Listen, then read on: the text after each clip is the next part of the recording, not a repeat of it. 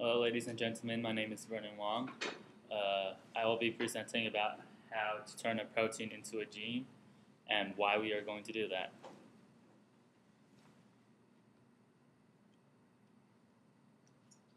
First things first, we have to know what a gene and a protein is.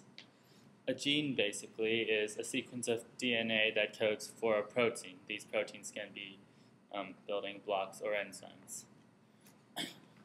Genes normally in a human, as you can see here, would be formed in a chromosomal shape, like this X you see here. And they contain exons and introns right here. E. coli, for instance, you can see on the right, has a circular ring-shaped DNA structure. It's much more simpler. So compared to E. coli, we have, as humans, around 20 to 25,000 genes, whereas they only have a few hundred. Transcription and translation is the process of turning a gene into a protein. The gene is read as a recipe by ribosomes. You can see in this brown colored blob. You can see that RNA polymerase, which is an enzyme, copies out a sequence of mRNA. You can see in red, and it's fed through a ribosome, which reads the recipe and puts together a polypeptide, which in essence is a protein. A protein is a fairly large organic molecule. It comes from the folding of the amino acid chain you saw in the previous slide.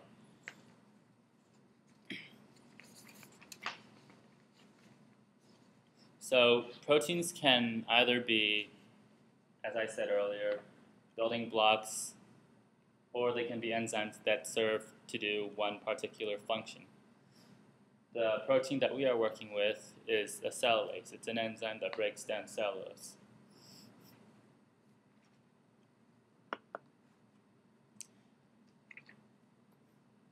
Mass spec is our method of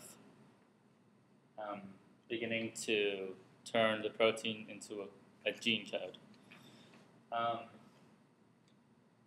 Mass spec is basically using this tube, this metal tube you see in the picture, and we're going to shoot fragments of the protein through the tube. The machine, well, the computer will read where each molecule lands, and through some complex algorithms determine the order of the amino acids by mass to charge ratios.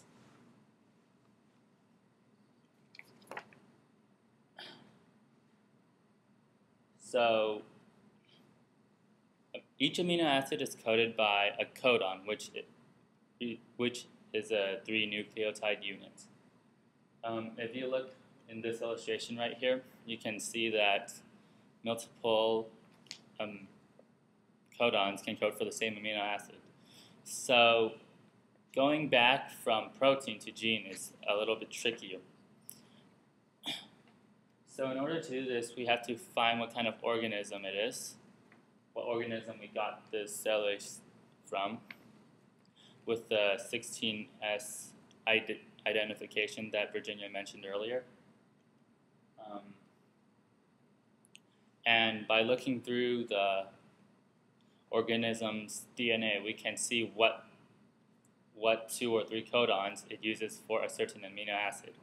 And by doing that, we can sort of figure out how to build a gene off the amino acid sequence.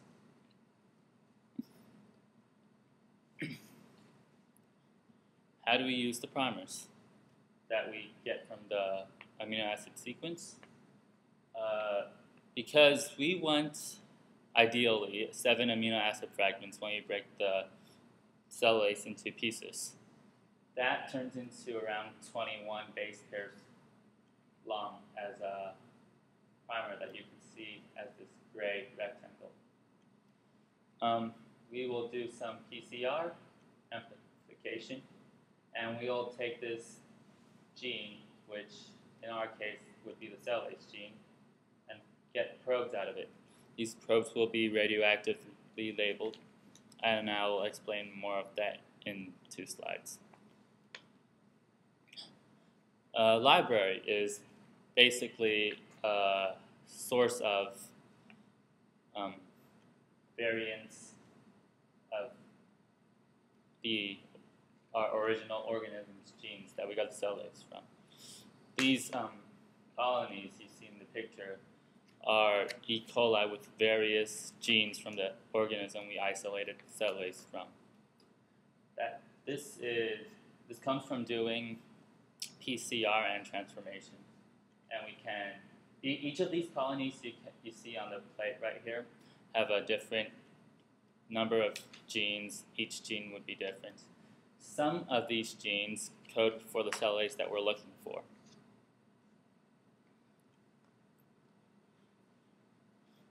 So, how to probe a library?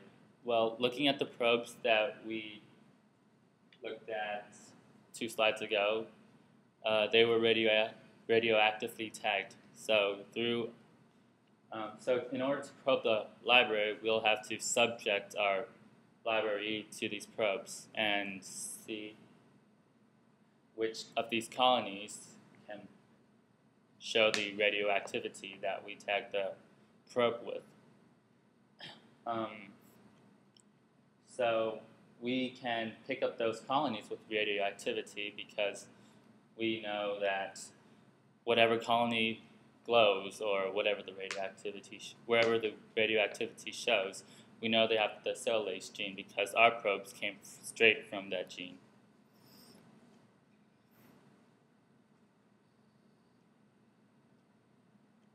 And that's our process from amino acid sequence. We make primers, we build a library, and we probe the library to find which colony has our cellase gene. These are the references. The next step in our project would have to do with how to improve the enzyme efficacy and how to get more of this enzyme, something along that nature, and Alea will present on those topics. Thank you very much. Have a nice day.